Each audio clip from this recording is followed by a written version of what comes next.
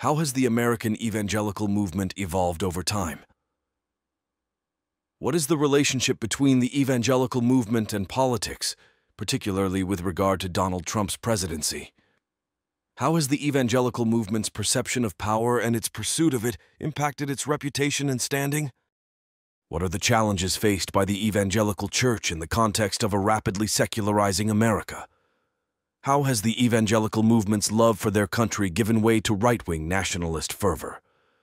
How has the evangelical movement's understanding of their faith been influenced by cultural and political shifts?